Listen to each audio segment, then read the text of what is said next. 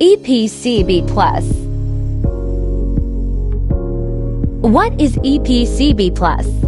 Starting the 3rd of February 2025, LHDN's E PCB Plus system will replace ECP39, E PCB, and E-Data PCB for monthly tax deduction MTD submission and payment.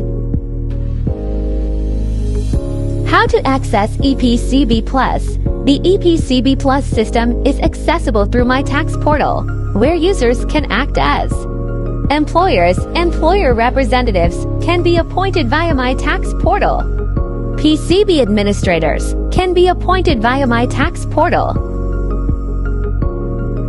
If you are acting as payroll agent, obtain your client approval to appoint you as employer representative, and you can then appoint your staff as PCB administrator. Appointment of employer representative. First, log into My Tax, https://mytax.hassle.gov.my. Then select identification card number, key in your IC number and hit submit. Key in your password and hit login. Bear in mind that you only have 5 attempts to key in the correct password. In the role selection, choose employer as shown above. Find the profile icon at the right-hand corner. Select Appointment of Representative. Choose Identification Card Number and key in the IC number. Please take note that the representative must be an individual, not a company. You can now appoint the PCB administrator using your employer representative role. Appointment of PCB administrator. First, log into My Tax, https://mytax.hassle.gov.my. Then select Identification Card Number, key in your IC number and hit Submit.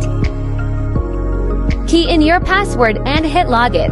Bear in mind that you only have 5 attempts to key in the correct password.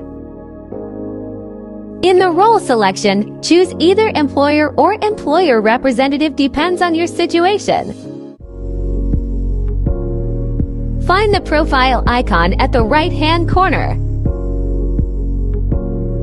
Select MTD administrator. Choose Identification Card Number and key in the IC number. Please take note that the representative must be an individual, not a company. You can now submit your PCB in E PCB Plus using your MTD administrator role. Watch our next video on how to submit PCB using My Tax. Thanks for your watching. Please like, share and subscribe our channel.